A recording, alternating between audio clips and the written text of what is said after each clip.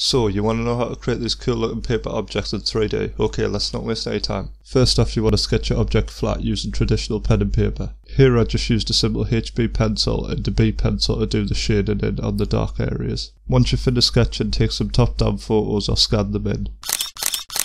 To make it 3D, just bring in any 3D package. I'm using Blender. Now if your object is a cube, use the basic primitive cube and then apply your texture to it. Add a seam to all the edges so the UV shells are just faces. Then move the UVs to the four corners of the square you've created on the piece of paper. I did the same for the crates, but made some cuts with the knife tool and extruded some faces in for some depth. Because you get the idea now, let's speed through this. Now I'm creating an emissive texture to make our object glow because I like to be fancy. All I'm doing here is colouring in the part I want to glow on a separate layer in Photoshop. Once done, set the background to black and save it out. Once done, throw your assets into Unreal Engine. Start making your glow material by adding the drawn image to the base colour. Plug your emissive into a multiplier and multiply by a 1 vector.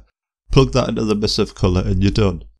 If you set the 1 vector to a parameter though, you can create an instance and control the glow intensity in real time. Pretty cool, huh? Now all you have to do is like and subscribe, and then arrange your scene and you're done.